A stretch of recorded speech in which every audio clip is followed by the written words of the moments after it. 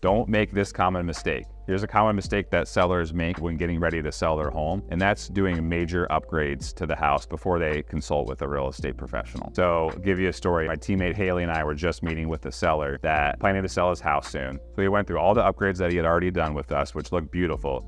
And then he told us he was ordering new windows for the house that was going to cost $35,000. We looked at the windows and we're like, hey, yeah, they're original, but they were still in great condition and they weren't broken, they weren't rotted, anything like that. They still looked fine.